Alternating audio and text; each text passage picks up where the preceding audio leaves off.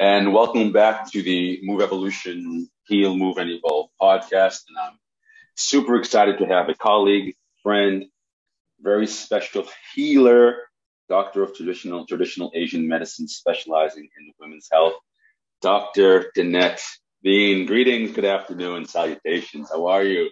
I'm okay. How are you? Super relaxed. Did my walk this morning, my meditation. And I'm really excited because I'm talking to you. I've been wanting to pick your brain for years. And before I even start, what did you do for yourself today? Because I follow you on Instagram. I see you doing your Qigong. What did you do for yourself today, selfishly for yourself, for health, wellness, mental well-being? I'm going to tell you, one of my favorite things to do that makes me feel so cared for is I have vegetables for breakfast.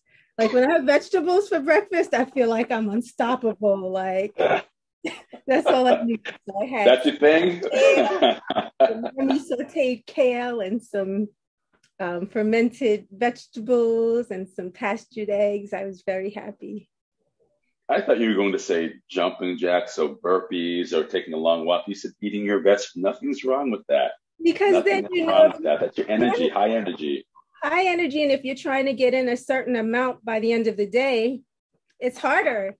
I find, I try to get in like 5 to 7 servings, really 7 to 9. So when I start out with vegetables for breakfast, I'm like, okay, I have, made a dent in my serving. This is the first for me. I've never heard of that, but I find that very intriguing. Vegetables for breakfast. That starts my day.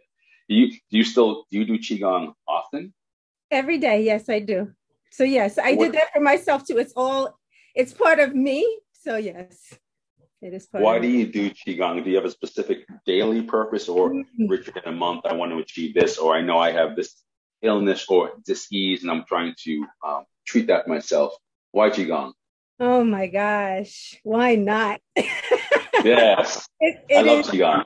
It is, to me, it is everything. I mean, you get to ground and you get to move, you get to promote circulation, and it's energizing and relaxing. So I do it because it's grounding for me. And I know that it helps what we say, like your constitution, like we each have our weaknesses. And so it's the one that I do help specifically for my weaknesses. So yeah, I just start off.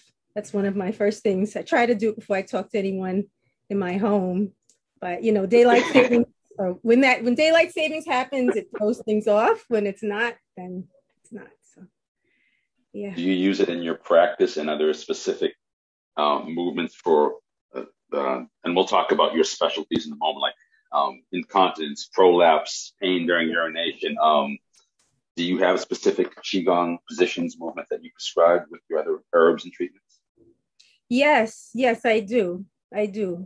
Everything always depends on the person, and what their goals are. But yes, definitely. And take into account the seasons. I'm really into that also, because Explain. Well, we have a relationship, a very close relationship between the environment and nature and ourselves. And when we live in the city, sometimes it can be harder to remember that because we can turn on the lights, we can make it warmer or colder. But the traditional Asian medicine is really all about the elements being within us.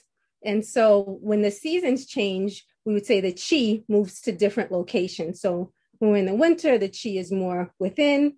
As we come to spring, it comes out a bit more. Summer is when it's out the most. Fall, it starts coming back in. So I think about that with everything that I do with my patients. I think about that with what I recommend, and, for certain Qigong as well.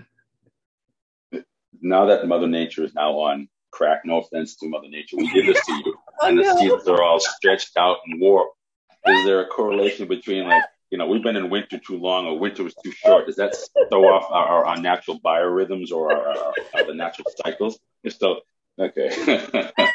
Go ahead, get the laugh out. That's good. It's good to hear you. Sorry, you said now that Mother Nature's on crack. That was funny. I have my moments. So yes and no. There are patterns and there are cycles, and so the patterns don't really change. The general patterns don't change, right? We know one season will happen and then the next, and then the next, and then the next. What happens during that time, based off of what we've done to the earth and all of that, that's a whole other story. But I do still believe that that it all affects things and that we have a relationship to it. So. Gotcha.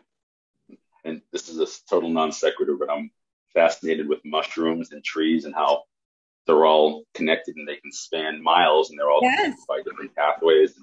I don't know why, just because we're connected. I believe we're connected to nature totally. Listen, I am really into trees. Like I am really, and for those, with smoking habits, I'm not talking about those trees. I'm talking about the trees that you go to see in the parks and that are, there quietly, who, live